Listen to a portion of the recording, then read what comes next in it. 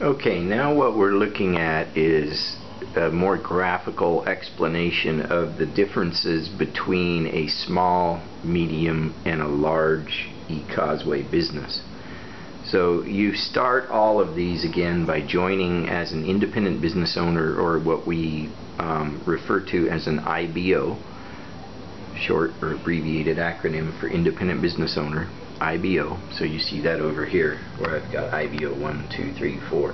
So that's representing the people that you would introduce the business to, and so the first one would be this guy, the second one would be this lady, and this one would be this person, and that person, etc. Whatever they do below them to you counts as just a single volume or number right there.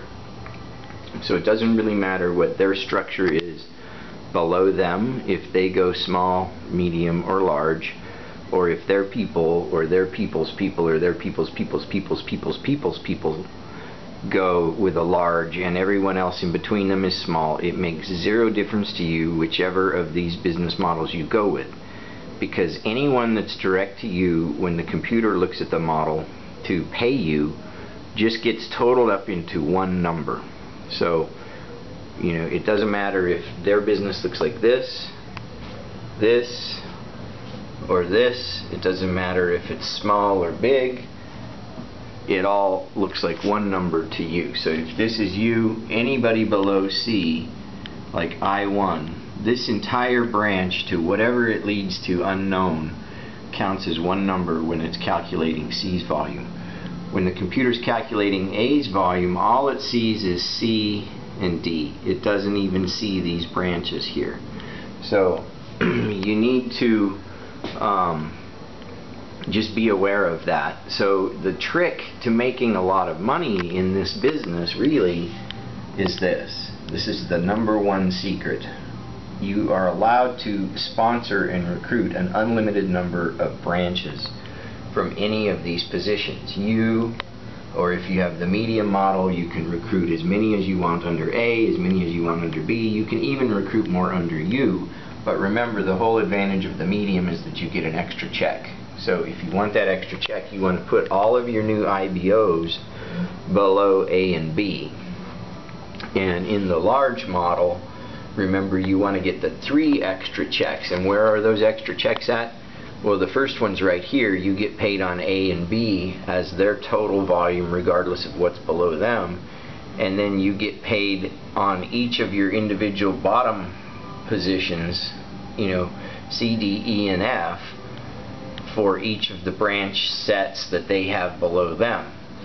And with that, you get paid an extra check on A because it looks at C and it looks at D, and it again just sums all of the volume of whatever's below it and counts it as one number when it's calculating A's check and B's check.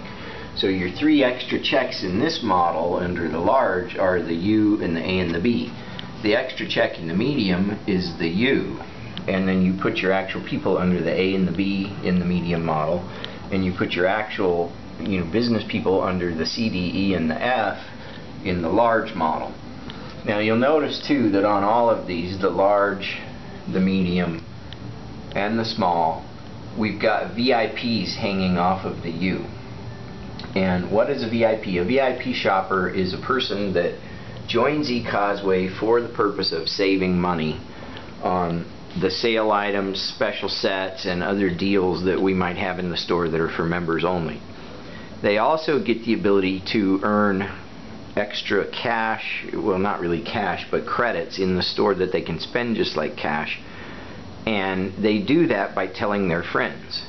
So for example, this is going to get really shaky because I didn't intend to draw while I was doing the video, but you could do another VIP up here, and this one gets a VIP as an example. So VIPs can sponsor VIPs. You get to count all of these VIPs' volume in your overall profit calculations, but put the lid on the pen, you only get the direct profit one level down. So whatever VIPs are hanging right here, these first two here, you're going to get direct profit whenever they make purchases. And direct profit is up to 15% of the retail price. All of the other types of commission, which would include personal branch profit, branch override profit, and then if qualified properly, as I teach you to do, you would get unlimited numbers of branch performance incentive payments and extra incentive payments. So two additional types of profit that you must qualify to earn. They come by default with the medium or the large business, so if you earn the 3 centers or the 7 centers, then you're already automatically qualified for unlimited branch performance incentive and unlimited extra incentive.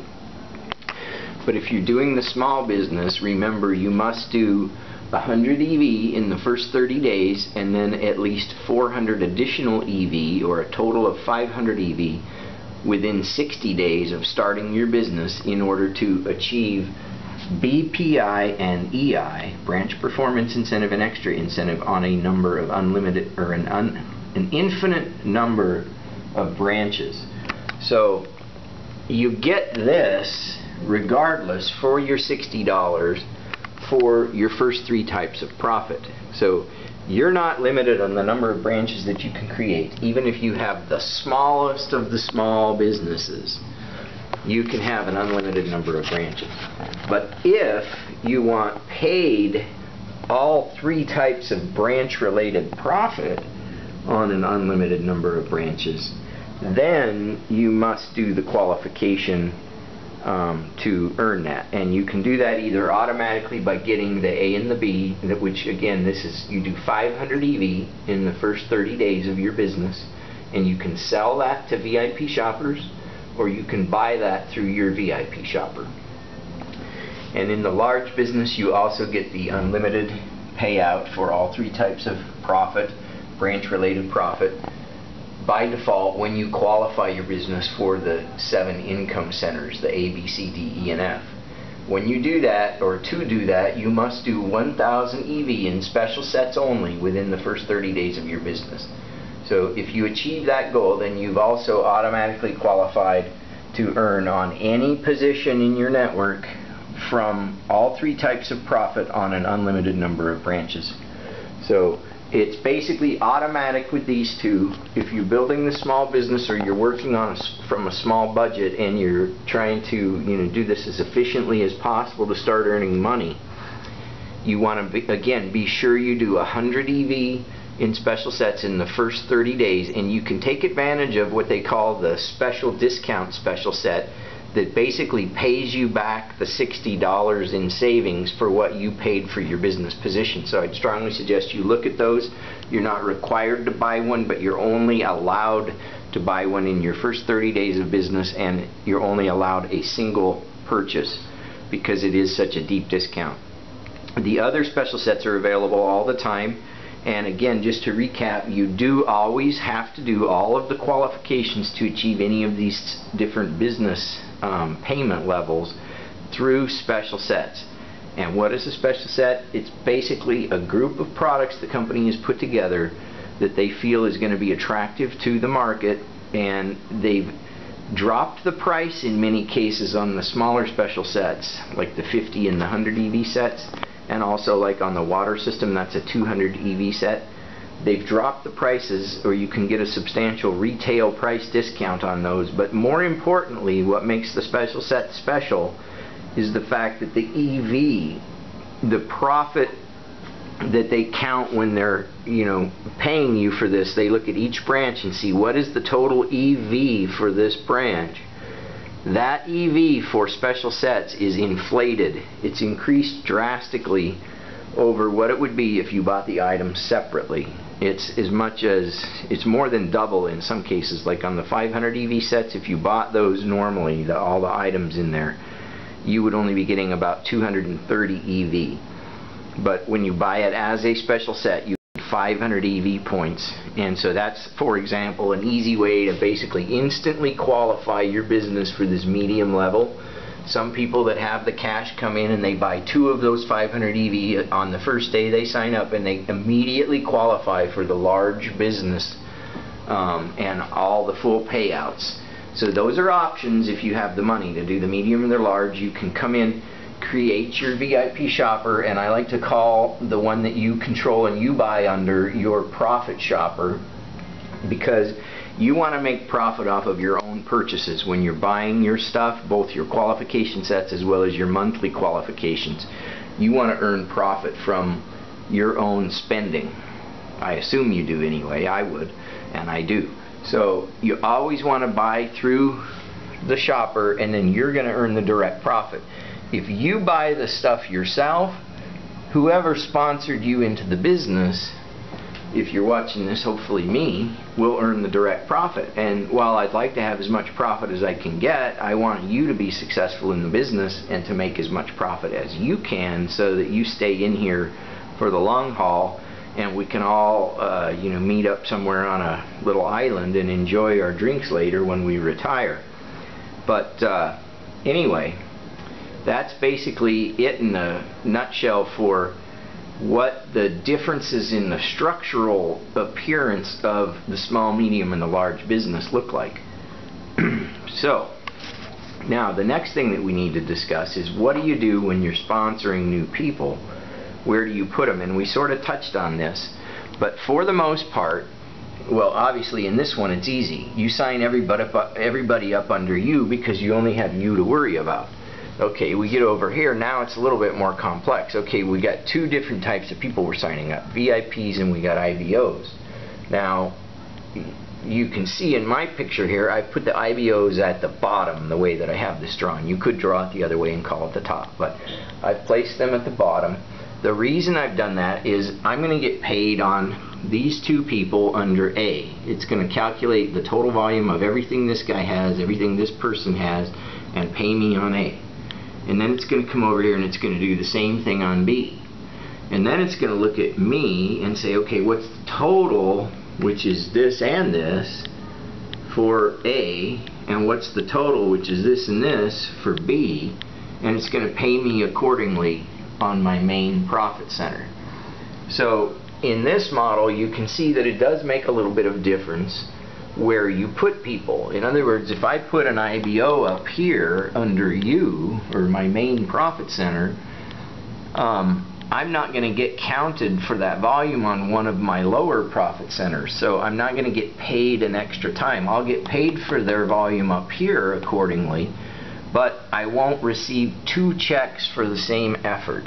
So if you want to receive the amplification effort of the medium or the large, then you must place your IBOs at the bottom of your structure.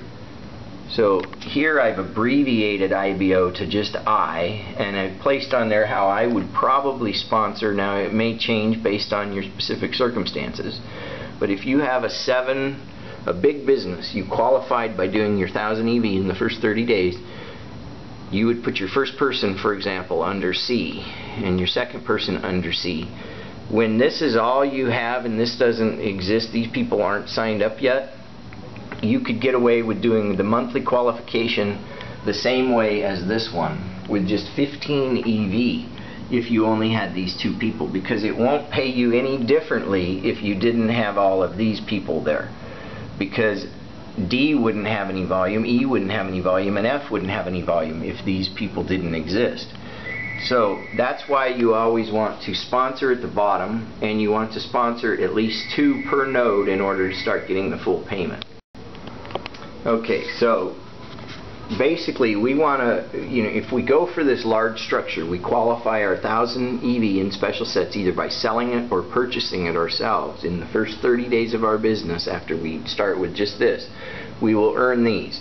Then we're out there beating the street, talking to our friends, family, people we meet, etc., and we start signing people up that want to do the same thing that we're doing. And they can pick, this, or this. It makes no difference to us. We want to sign them up, and we want to put them where if we've got these 7 positions. I would suggest starting with C. Put your first one under C, put your second one under C. Then put your third one over here under F, and your fourth one under F. What you're doing is, basically, if you pretended that all of this was gone, is you're trying to kind of balance across you. You want to stay centered, so to speak. And this is not a binary profit plan, so balance is semi-irrelevant, but it will make a difference in your check. In an ideal world, if you had all 8 of these IBOs recruited and they all had an exactly even amount of EV that they were purchasing or selling within a single month or every month, that would pay you the maximum income that you could possibly earn from the eCauseway model. Now obviously that's never going to happen. That's just unrealistic.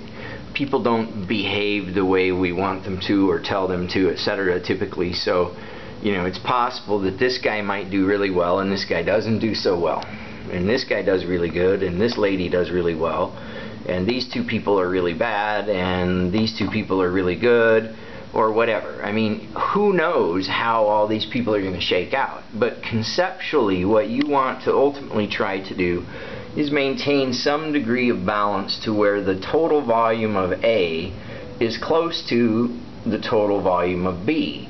And similarly, the total volume of C is close to the total volume of D, and the total volume of E is close to the total volume of B, so that when the computer's looking at those 2 numbers to calculate your check, you will receive the most amount of money that you possibly can. Now, why is 2 important? Well, because the 2 biggest types of payment that you're going to receive when this grows into a huge network of thousands of people are called branch performance incentive and extra incentive. And the way that those work is, if you just have 2 branches, they take out 1 branch and call that your qualifying branch. So in other words, when I'm getting paid, let's look at this for a minute. When I'm getting paid on this structure and it's calculating my check for you or my main center, the total volume of A versus the total volume of B, whichever of those is bigger, will be what they call my qualifying branch for my branch performance incentive and my extra incentive. And I will not be paid on that one.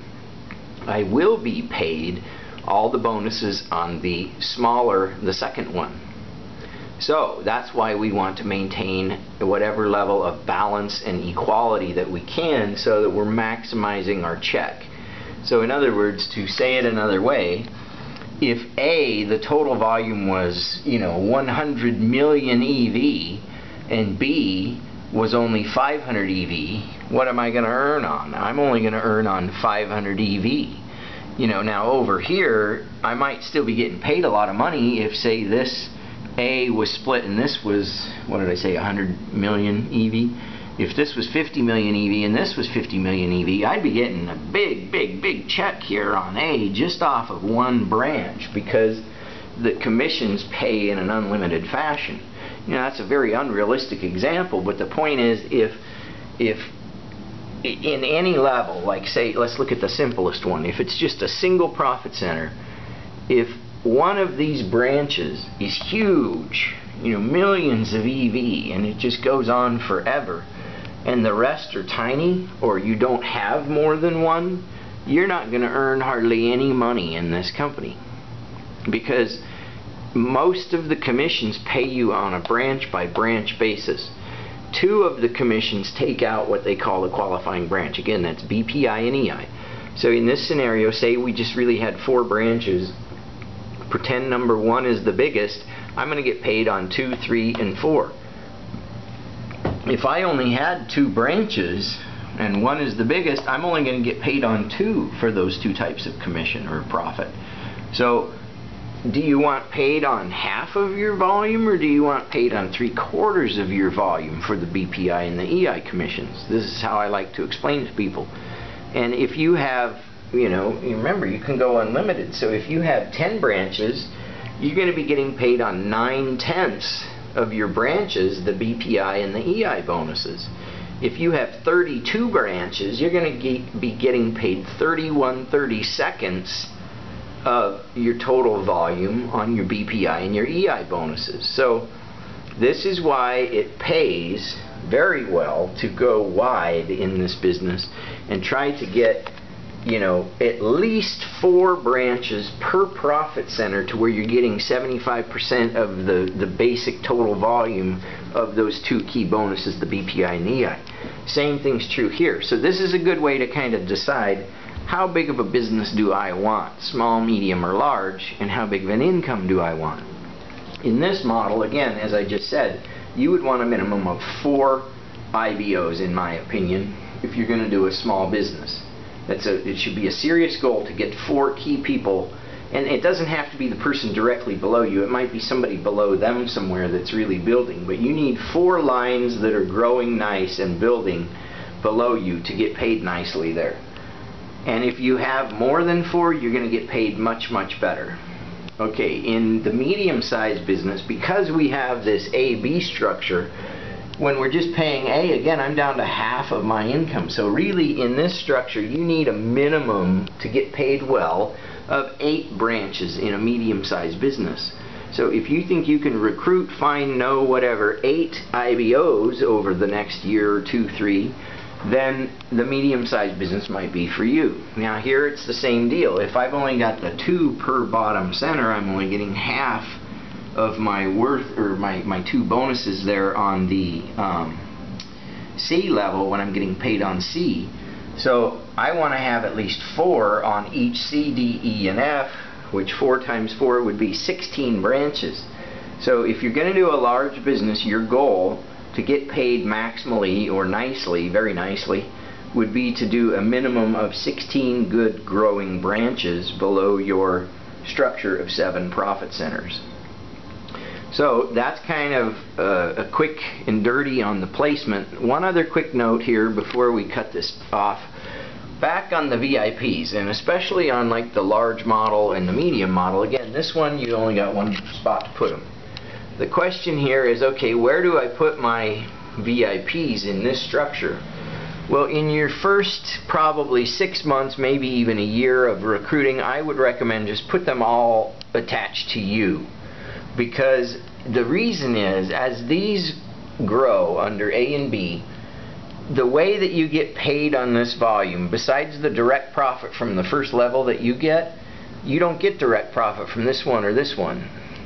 You know, this guy gets this guy's direct profit, and this guy gets this guy's direct profit. So you want to earn the most you can off of all of these shoppers here, right?